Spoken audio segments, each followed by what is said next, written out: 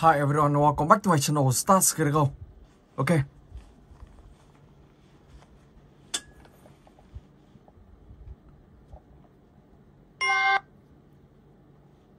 Let's go.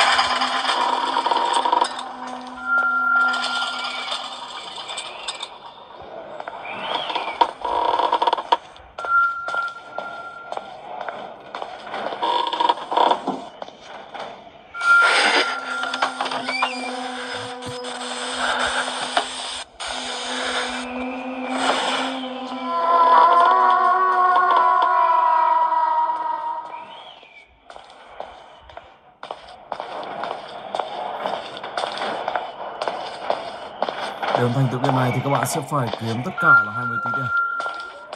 Khi đó thì các bạn sẽ thoát khỏi nơi này bằng cách đó là ấn vào một cánh cửa chính màu trắng.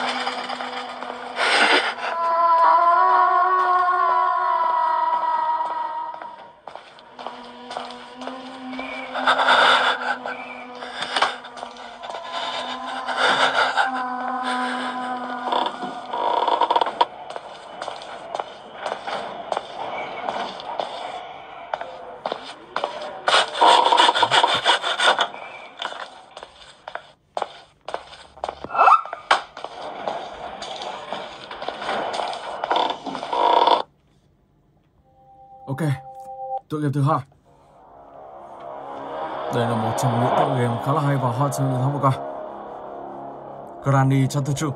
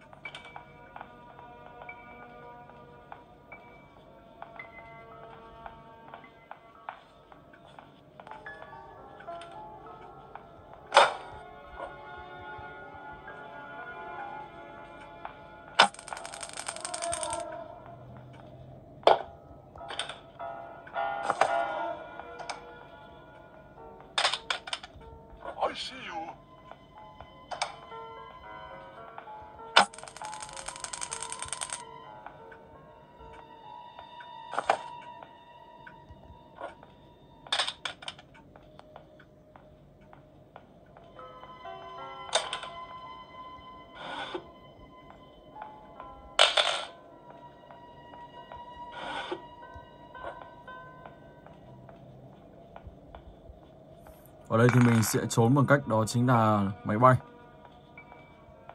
Con đường máy bay.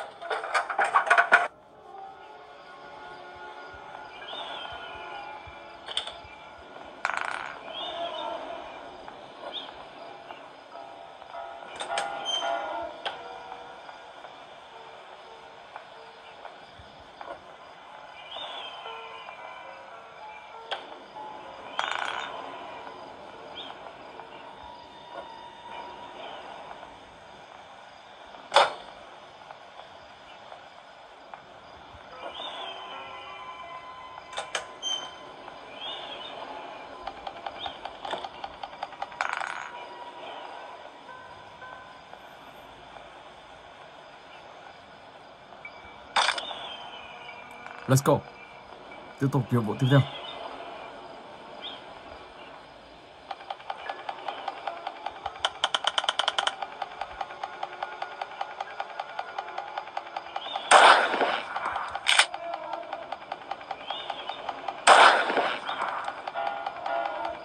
Oh my god. Có vẻ cái này hơi khó một chút rồi.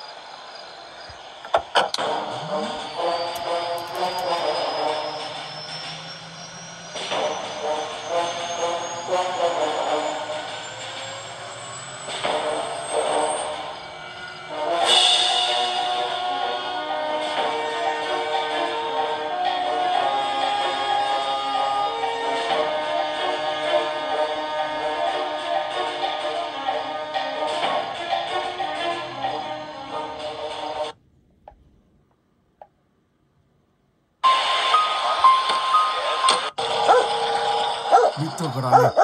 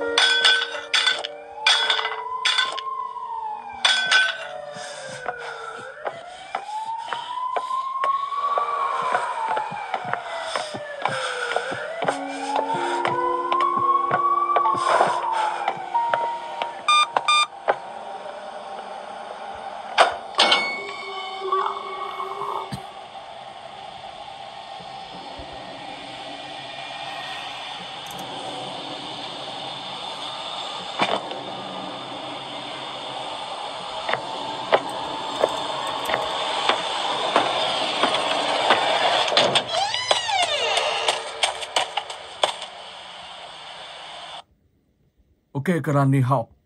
Let's go.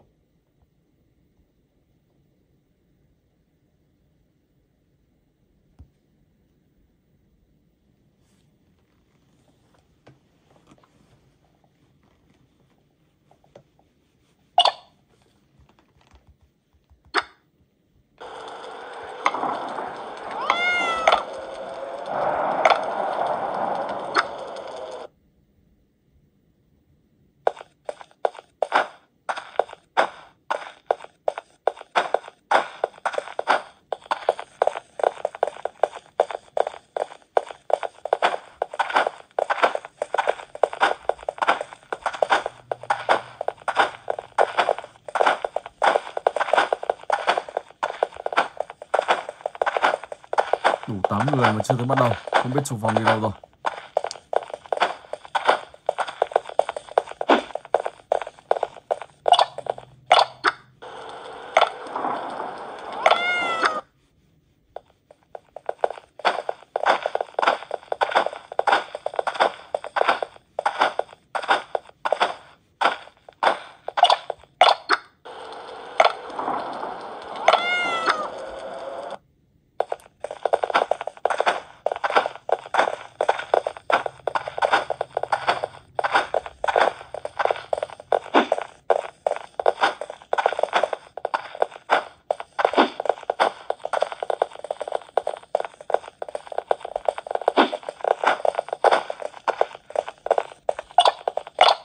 Chủ phòng toàn đi vắng các bạn ạ. Đâm ra lại không có người luôn. Thử vào lại đây xem có gì không. Vẫn không đủ người. Và chủ phòng lại đi vắng. À, vào rồi. Let's go.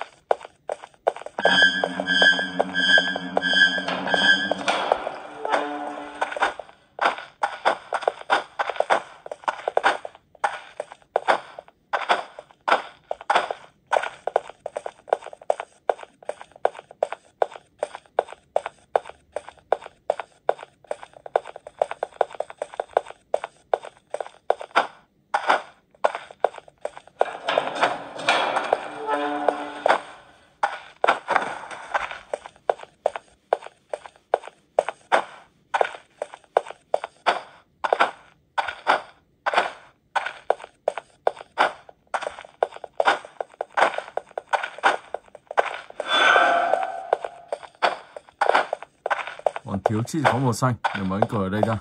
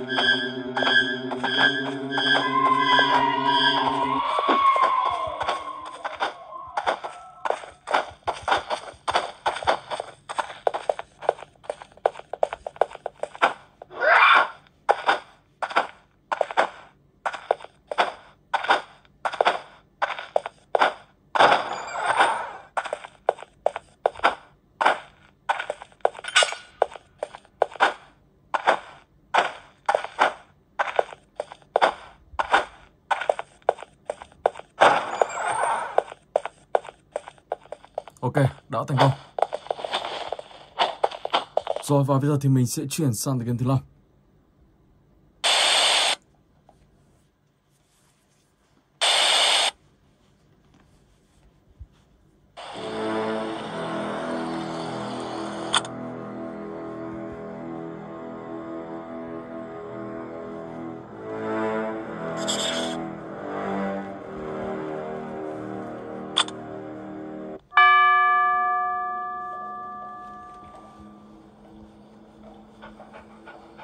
Ở đây mình có lùi một chú chó.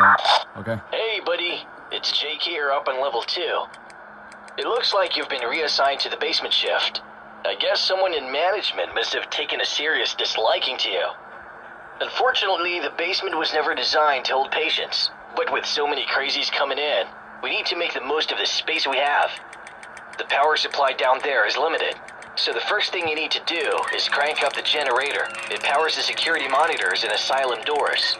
Just remember, the more doors you close, the faster you'll drain the power, so you'll need to keep cranking it up throughout the night. When you have power, you can use the map console to open and close the doors around the asylum. If a patient does escape from their cell, a warning light on the map console will also let you know. It's a good idea to activate the patient tracker device if this happens, but the tracker device batteries won't last all night. Once it runs out, you'll have to watch the cameras to keep an eye on what the patients are up to. Luckily, you've got an easy start of the week. There's only one patient down there tonight, the Ripper. If his name sounds a little alarming to you, then good. It should do. Whatever happens, do not let this guy into your security room. To help you out, there's a new recruit working with you, Benji the guard dog. If the Ripper makes it into the hallway outside your room, Benji will let you know. Just be warned though, Benji can be a little temperamental. He doesn't like enclosed spaces, so don't go leaving the room door shut for too long. Trust me, you won't like Benji when he's angry. Okay, buddy, you're all set for your first night. Have fun down there.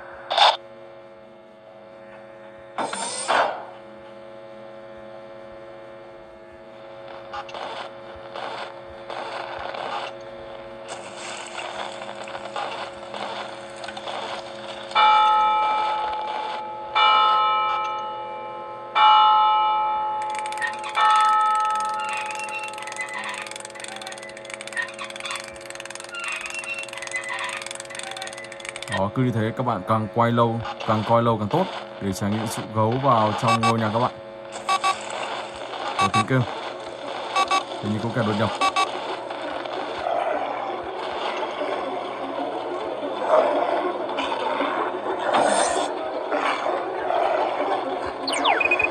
Ship 12.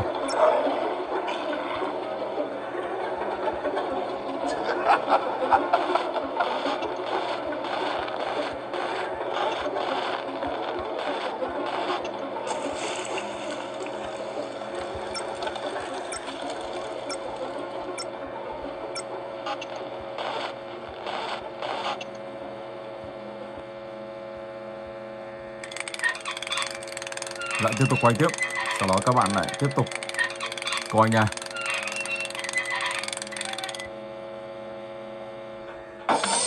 Tránh con gấu vào trong ngôi nhà các bạn. Cam 6 đang chạy đến cam 6 này.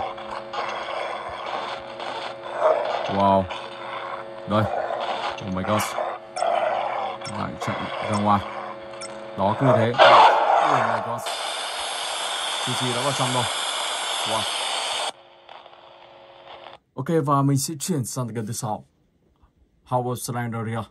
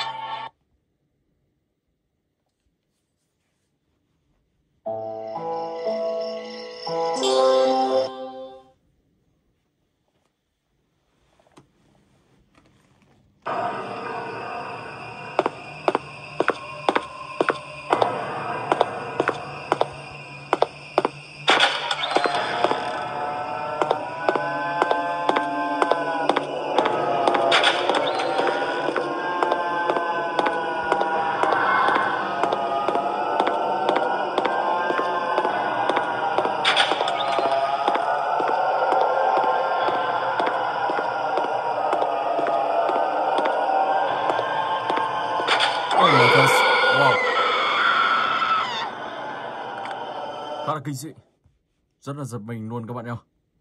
Cho nên các bạn phải cẩn thận của lại. Buộc phải đi một đường này thật.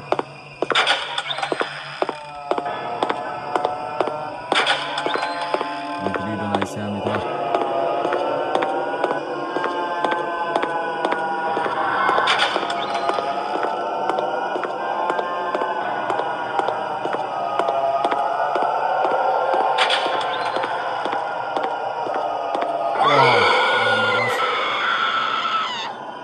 Vẫn y sinh. Ok.